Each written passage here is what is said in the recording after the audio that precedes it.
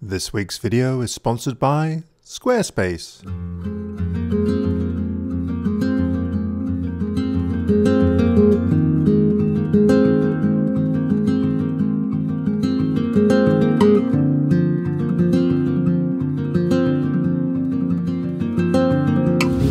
So Paul, what do you think of the weather? Beautiful, isn't it? It's lovely, isn't it? Oh, look at this. Oh, let's have a look. Let's have a turn around. Oh. It's tropical. Temperate. It's temperate. Look at that. Oh, I love photographing in this weather.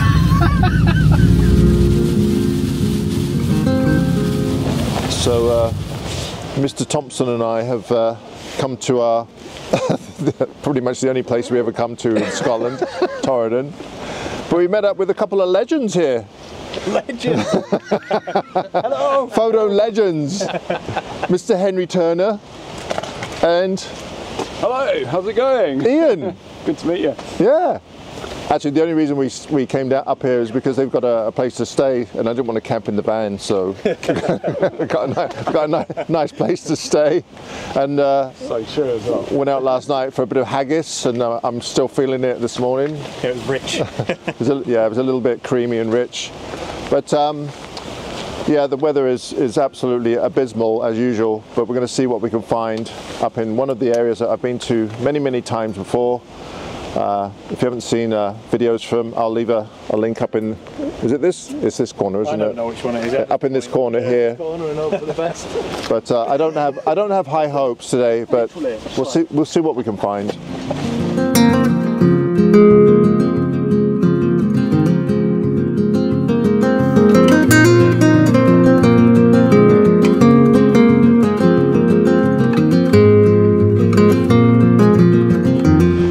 Okay, so I wasn't lying about the weather. It's pretty miserable, but I mean, look on the side here, blue sky. So you watch in a minute, I'll be complaining that it's too sunny. The reason we came up with this section here is I'm only here for a couple of days. I just got back from the NEC show in Birmingham. It was absolutely brilliant. Met up with a lot of photographers that I've known for quite some time now, but never actually met in person. So it was really great to meet all of those photographers, and also a big thanks to all of you that came out to the show and said hi. A lot of my viewers, I really appreciate it. It's really great to kind of put a face to some familiar names that always comment on my channel. So yeah, we're just here for a couple of days, and well, we're in my favourite type of woodland in Scotland, so I can gonna see if I can get some photographs in here. I don't know, it's pretty windy and the light is flat as usual, but let's see if we can come away with at least one or two photographs. Would be really great.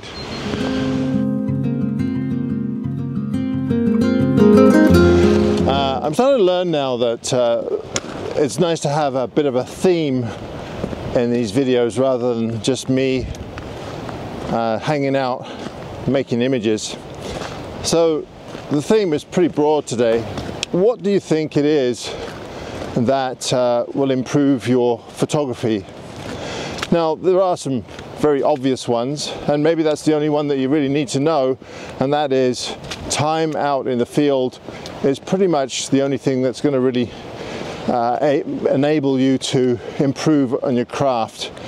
But I'm going to ask these guys, Paul, Ian and Henry, what they think you need to improve your photography, and I'll eliminate the obvious one.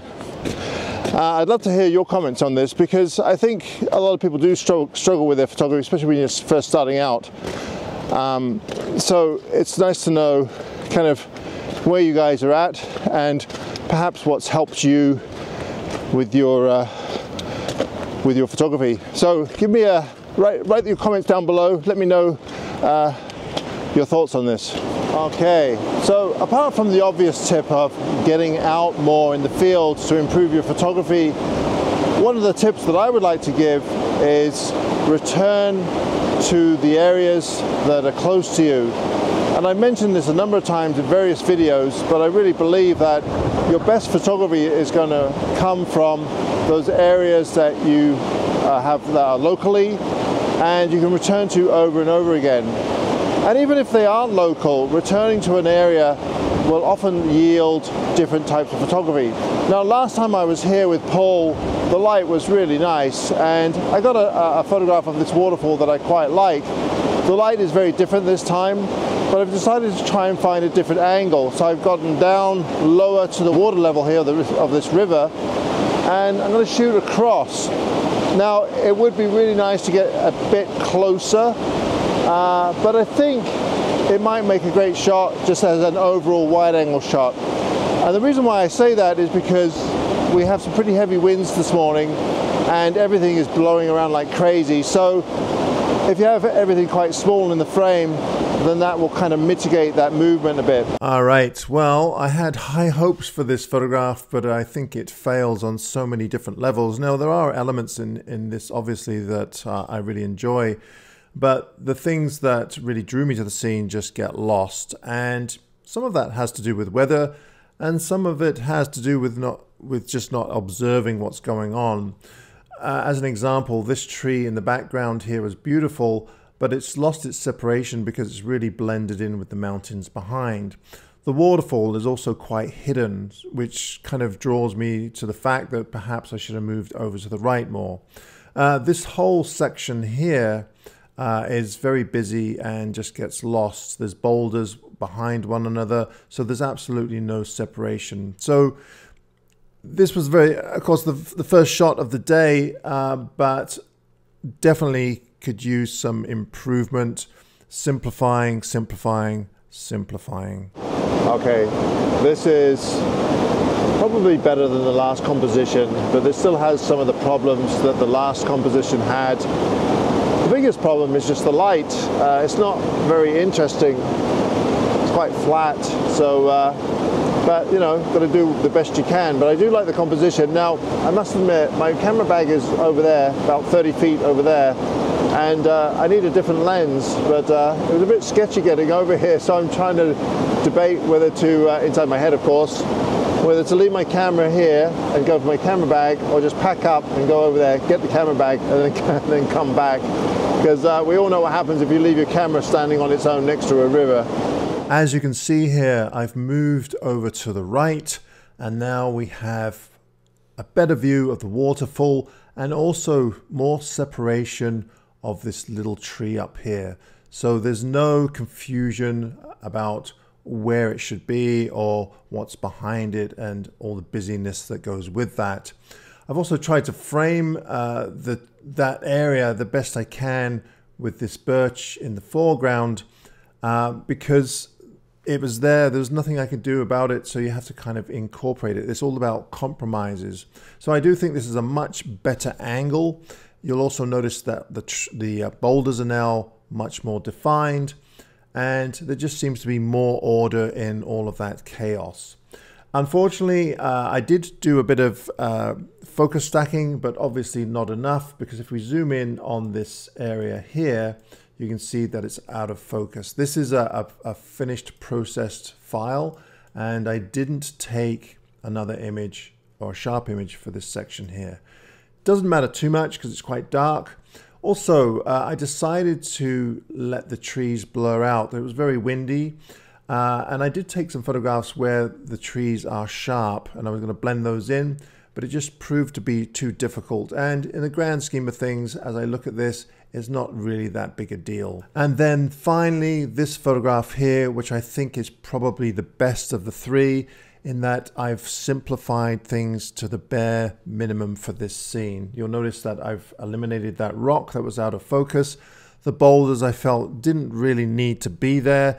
All I wanted to show was the waterfall, the nice little tree in the background, the silver birch in the foreground, somewhat framing that area, and some of the foliage on the right side. So again, it's about compromises, but it's also about eliminating things that don't need to be in the scene. Just keep simplifying to the point where you think you have something that has just enough information in there to make it more compelling.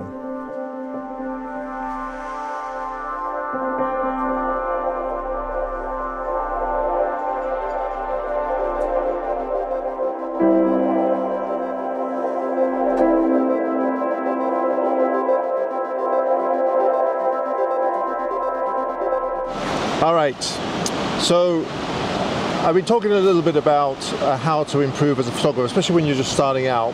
So all you guys know that, or you should know that, probably the best way to improve in any skill, not just photography, is just to go out there and actually do it. Yeah. But I'm going to ask these guys what skill they think would be a good one to pursue in improving as a photographer. So go for it. So I think for me, I'd have to mention gear. Like, it's very easy to obsess over gear. Get yourself a camera that you can shoot in manual mode with, and then get out and about with that. Just try not to get caught in that trap. I think that is really, really important. I think it's just really important to say, I know it's not necessarily like a skill in itself, but you know, you want to get out and learn composition, learn about light, subject. Yeah, get a camera that you can shoot in manual mode with and just be done with it. Like, enjoy using it. So what you're saying is just go out and get a Fuji GFX 100. Exactly. Make sure you've got at least 5,000 British pounds, you know. There you go. Thanks, Henry. Yeah, no worries. Okay, it looks like the weather's coming in again. Keeps changing very quickly. But, you know, that's the nice thing about this area is 1 minute it might be snowing or raining. I can see it coming in behind me here. And then it eases off and you'll have sun come through, so that's how you get the good light for the mountains. In the meantime, I'm just slowly heading back to the car, but I might be heading back quicker than I anticipated. Down here on the floor here, there's some beautiful lichen rock, so I took a few quick shots of that before the rain hits me.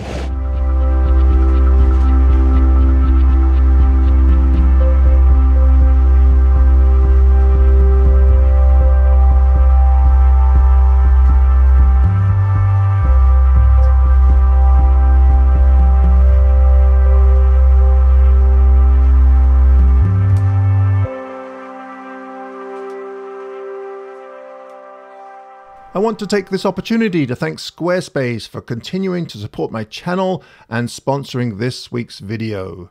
My favorite feature of my Squarespace website is the ability to quickly and efficiently update a gallery or page from my desktop computer or on the fly using the Squarespace app from my smartphone. Loading multiple images onto a page is quick and allows changing a page or design quickly and elegantly without any coding knowledge. Sound interesting? Why not head on over to squarespace.com and try it for free?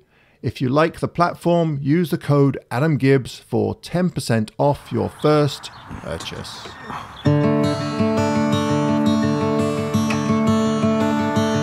All right, Ian. Hello. I have to ask you a big question. Go for it. If you're just starting out as a photographer, what advice would you give newbies or people that haven't been doing it for very long in terms of how to improve as a photographer? Now, Henry's already said that perhaps don't fuss over gear, and the obvious one is, you know, just get out more. Yeah. So, what would you recommend? Well, I think it's a great thing to look at other photographers' work, take a look at what they're doing and try to analyse their compositions, but ultimately, you know, shoot from the heart, you know, what's important to you, and ultimately you'll grow then as a photographer. And I think whatever inspires you will, you know, lead to success at the end of the day. So that's my top tip, yeah. Look at other people's work and shoot for yourself. Okay. So look at my work especially. Yeah, Adam's work, yeah, don't look at mine. Thanks, Ian. No worries. I think this might be the best shot of the day. Let's just get the exposure right on my face here.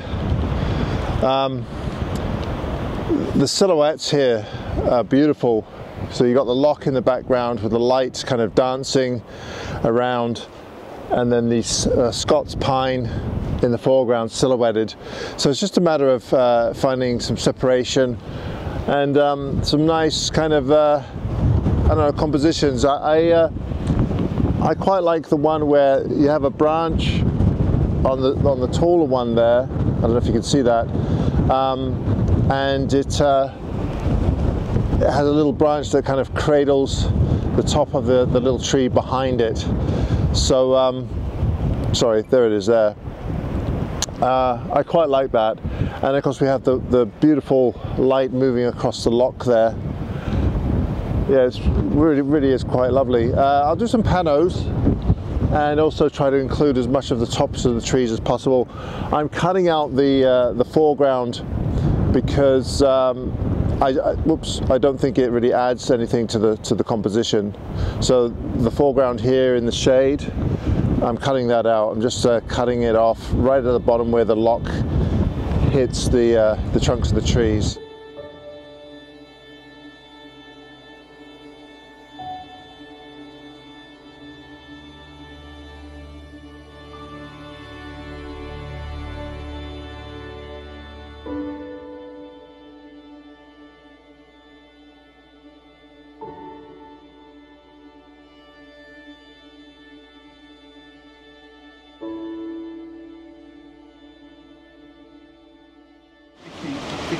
All right, I'm going to put Paul on the spot right away. All right, Paul, I'm going to put you on the spot here. Right away. So today I've been trying to get tips about how to improve as a photographer. Yep.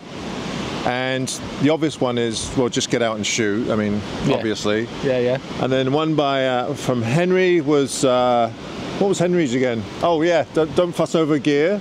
And then Ian's was study the work of other photographers, especially my work, because that will really inspire and get the creative juices flowing. So do you have any tips or a tip that you would like to add to that? Yeah, so I would think mine would be is to find a location where you can practice, basically. Somewhere you can keep returning to, somewhere you know really well. So if the light changes, you get different atmospheres, like fog, for example, or whatever it might be. You can return to a location and know what you're going to shoot, and I think that's really important to help you learn and develop. That's a good one. All right, cheers, mate. No worries. All right. Well, not the best conditions today, but we did have a lot of fun, and it was really great hanging out with Ian and Henry and Paul.